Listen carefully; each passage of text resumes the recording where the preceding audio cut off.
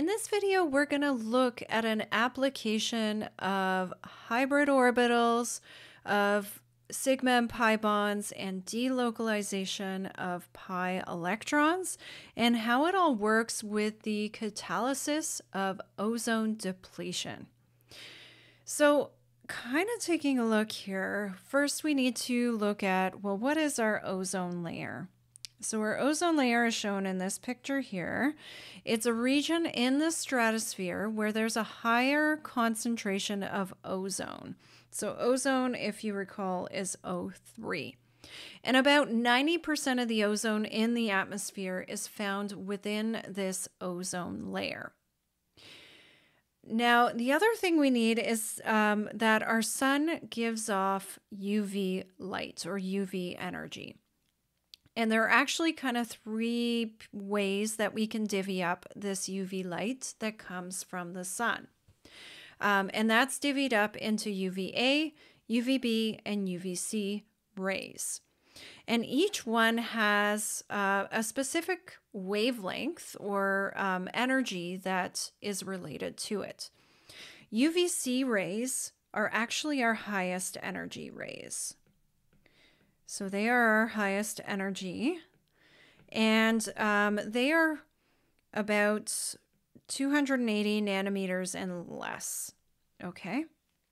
For UVB rays, they're our next highest energy. They have wavelengths in around the 280 to 320 nanometer range. And then our UV rays, A rays, are our lowest energy. So they are our lowest energy, and they are anywhere from about 320 to 400 nanometers wavelengths. And so the UV radiation from the sun is absorbed by molecules, molecules such as O2 and O3, as they undergo dissociation. So we need to take a look at how this dissociation works, what it all means for the ozone layer, and how it all fits into everything we've learned so far about hybridization and sigma and pi bonds and delocalization of pi electrons. Let's first take a look at oxygen. And I think what we need to recall here is oxygen, in terms of its Lewis structure, has a double bond. Okay, so this double bond requires a good amount of energy, pretty high energy, in order to break it. And so in order for this reaction here to happen, the O2 reacting to give or dissociating that oxygen into oxygen dot, which is a free radical.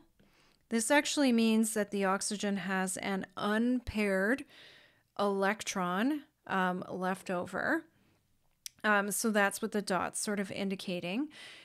This requires really high energy, and so it'll absorb really high energy UV radiation. And only from UVC rays that have wavelengths that are even shorter than about 242 nanometers. So if a ray has a wavelength shorter than that, it's going to provide enough energy to break this bond and create these free radicals. Now, ozone, on the other hand, if we take a look at its structure, we could draw a double bond on one side and a single bond on the other side. And so we can have resonance structures for ozone. So because we can have resonance structures, this actually has delocalization. Hopefully I spelled that right. You can let me know in the comments if I did not spell that right. And it kind of went off the page, but that's okay. There are delocalizations, delocalized pi electrons in this structure. And so the bonds here, we don't have just a double bond and a single bond, but we have bonds that are in between a single and a double bond. We would say that it has a bond order of about 1.5, just to kind of indicate it's between a single and a double bond.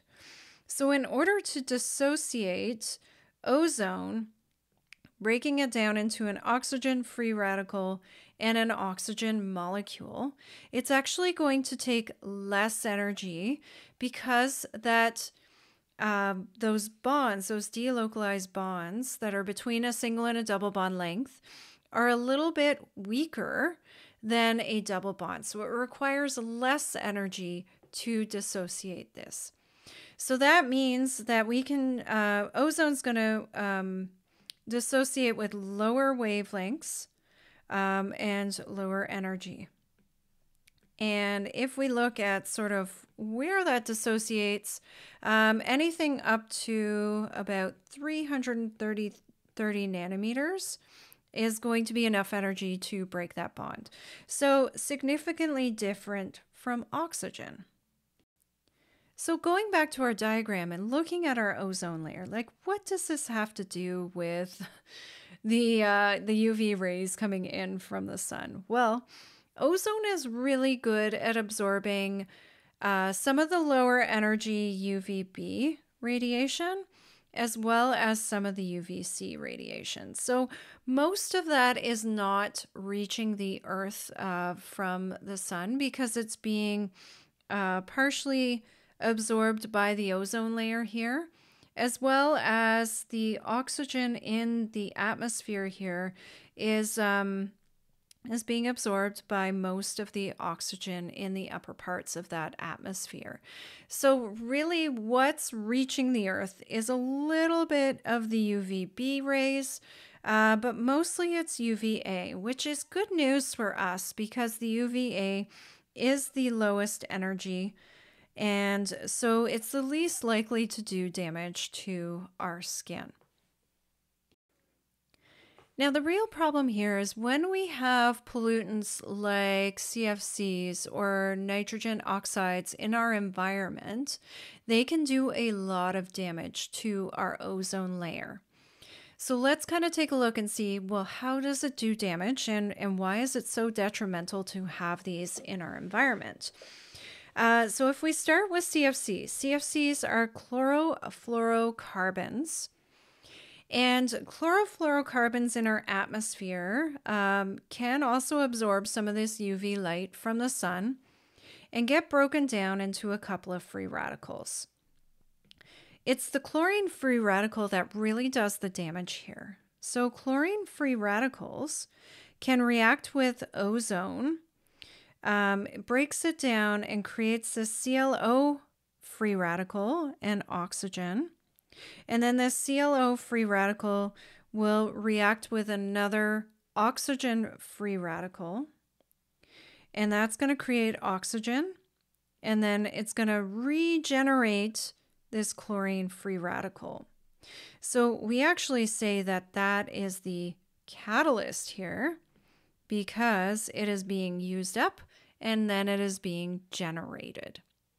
So if we were to kind of take a look at the net reaction between these two, if we were to add them up and get rid of anything that's common between both sides, this is taking ozone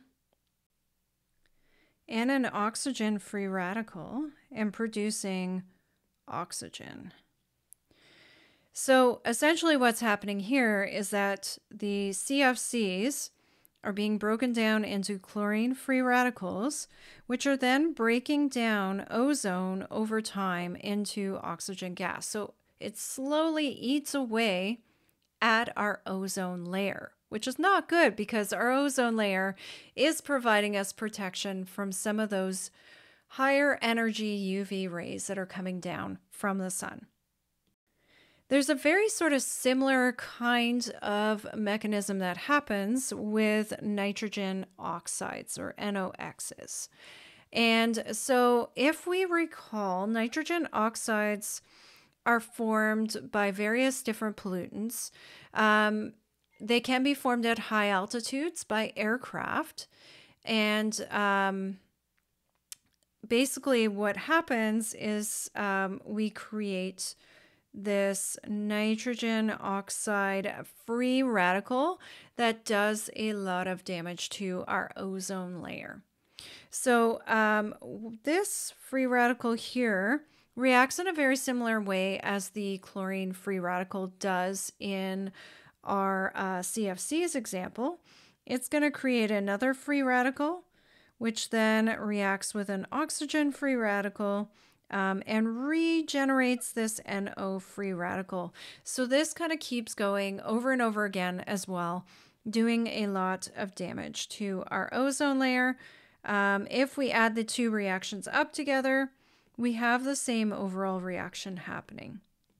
So that ozone is being broken down into oxygen, or it's breaking apart or breaking down our ozone layer over time, which is not great.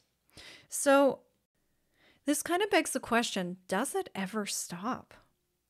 Well, the only way to kind of get any of these reactions to happen is to have two free radicals randomly collide into one another in order to get rid of the free radicals from then reacting. So you could, for example, have a free radical from the CFCs and a free radical from the nitrogen oxides colliding together to form some really kind of funky different kinds of compounds. But that's the only way that this reaction stops, is when free radicals collide with one another. So, it's kind of an overview of how our ozone layer is being depleted by some very nasty pollutants in our environment, and why it's really important that we don't pollute our environment, because we don't want to break down that ozone layer. That's it for this video. We'll see you in the next one.